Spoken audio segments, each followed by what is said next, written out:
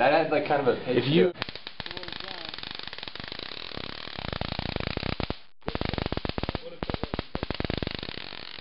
Is that whole place just powered by this? yeah, just this is the whole power supply right here. Dubstep. That is the battery.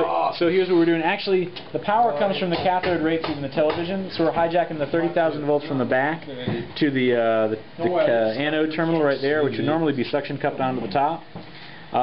Then we're also charging up this capacitor in parallel with it. So this is the positive terminal of the capacitor, that's the negative terminal of the capacitor. And we're just charging up our homemade wine bottle capacitor with the 30,000 volts from the television. And here's our spark gap.